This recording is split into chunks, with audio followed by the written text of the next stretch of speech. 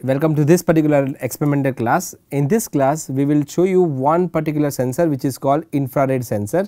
It is also called IR sensor, and here we will be showing the actual application of IR sensor by looking at the distance that it can measure and which properties on which kind of surfaces it will not be useful. For example, if you take a black surface, whether you can use IR sensor or not. If in the experimental class you will see that when the student is moving his hand, the variation will be changing depending on the what is the distance between the source and the reflection boundary. And like I said, we will also show you if you change the kind of material, the reflection property would change, right. So, enjoy this lab class. I will see you in the next module. Bye. Now we are going to discuss about a IR based distance sensor. So, this is another sensor that we have got here. We will be discussing about this now. Okay. So, you can see on the right hand side, I will be showing the working principle of it. Okay. So, what happens is you can see two LEDs over here, one coated with black and another one over here that is transparent white. Okay. So, this is a together forms the transmitter and the receiver. So, you can see the IR sensor working over here, that the white one is the transmitter and the black one is the IR receiver. So, what happens is you know that the light undergoes reflection, right. So, when the transmitter sends the IR signal, if an object is there to reflect it, it will come back to the receiver. So, based on the this reflection, the receiver will get this IR light back and it will sense it. That is what happens in this sensor. So, you can see that the object is very critical here. If the object is not here, it is this light ray is going to go to infinity and no reflection will happen. But at the same time, if the object moves towards it, then the receiver will detect some reflection and will detect that the IR is bouncing back or an obstacle or object is close to it. And another main property of the object here should be that it has to be white or it should be some reflecting surface. Okay. So, a white surface will reflect the light that is coming to it. So, a white object will reflect the light. At the same time, if we are keeping a black body or a perfect black object over here, then the light ray coming from here or the IR rays coming from here won't reflect back to the receiver. I will be demonstrating both of these examples. So, this is about the working principle of the IR. Okay. So, you can see a trimmer over here. This is to adjust the range at which we should detect. So, this sensor module here, this is a working principle, but this is the sensor module or the commercial sensor we have got to show you the working demo. Okay. It has a differential comparator on board. So, Lec36. So, what happens is when the receiver detects the reflected light, it will measure its intensity, and based on this intensity a comparing is done with the threshold that we have set using the trimmer. Okay. So, based on this value a digital output will be given out as either high or low. So, this is it. So, this sensor module can either work in a high level mode or a low level mode or active mode or passive mode. So, in the active mode what happens is that when there is no reflection, you will be getting a high output, and in passive mode when you get reflection only you will be receiving a high output. Okay. This can be used for different applications. So, it can be used for some intruder detection, that is like if a person walks into your house without your knowledge, if that person cuts the transmitted light over here, then it will make a noise or we can trigger a buzzer or something. Okay. Similarly, for you must have seen the obstacle avoider robots and other things, it will have a sensor like this on board.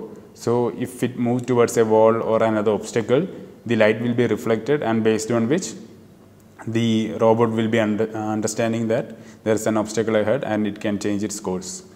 Okay. So, there is a maximum detection angle, that is 35 degree, beyond which it cannot detect. Okay. That is it. So, I will be showing you the working of it. You can see here the sensor I have talked about. Okay, so this is it. This is the trimmer that I showed you to adjust the threshold, and this is the receiver LED, and this is the transmitter, and here you have the LM393 differential comparator. Okay, and you can see a 3-pin out, that is, one is output digital value and one is ground and one is VCC. So this is the LED we have to show that it's working. Okay, so this is the sensor, and I have connected to Arduino Duo and a buzzer also. I will be explaining the pins and other things on the code. So in the Arduino code you can see that I have defined the sensor pin as 3. That means the digital output of the IR sensor have been connected to the pin number 3, and the buzzer is connected to pin number 22. And in the setup I have defined the buzzer pin as output. That means the buzzer is going to give an output, that is the sound, beep sound, and the sensor pin is the input, and I have defined it because the sensor pin is connected to a digital input pin, that is pin number 3. Okay, in the void loop I have set the an integer sensor value is equal to digital read of sensor pin, because we are taking a digital value input from the sensor pin, that is pin number 3. And you might be thinking that why I have kept integer and what is the value that is going to be stored in the sensor value. So it's a digital read operation, that means it can only have 2 states, either high or low. So what value gets stored in sensor value is corresponding to high, the sensor value will store 1, and corresponding to sensor value low, it means the integer sensor value will be storing the value 0. Okay, so corresponding to low, the value stored here will be 0, and corresponding to the digital read of a high value, we will be storing here 1. And instead of integer you can use boolean operation also, bool. Okay, so I have used integer only here, and you can see that I have used the if function. So if sensor value equal to high, then digital write buzzer pin comma low, because I already told you that this sensor is actively low. That means that by default this sensor if it detects nothing, it will be high only. So if it's not detecting anything, we need not have need the buzzer to make any sound. So I did it like that. So it is by active, that means if it detects nothing, it will be giving a high output. So I have defined the buzzer pin as low, and otherwise, that means if the sensor value is low, then I am turning the buzzer pin high. Okay. So I have uploaded the code to the Arduino Duo, so you can see here.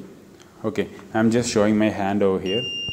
You can see that a light is blinking, that means it's detecting something, and at the same time the buzzer is making the sound. Okay, so this is what. Now this is the distance at which it is sensing it. So I can just adjust the potentiometer or the trimmer. So when I reduce the value too low, it is making the sound because we have adjusted it to a very low value. If I increase the range, it's not detecting at all. It went too high. So you have to adjust it to a intermediate value for it to detect. See, I have reduced the value now. Okay, initially it was somewhere here. Okay, and one more example I have to show is, I told you the color of the object also is important. So I have a black phone over here. Okay, the surface is black now. If I show here, it's not detecting because the black surface is not reflecting. The green gloves I am using is still reflecting, and the white here surface here also is reflecting, but the mobile phone which is black is not reflecting. Okay, so this shows that the IR can only be used when it comes to a obstacle or an object that is white or have a reflecting surface. Okay, so this is about the IR sensor.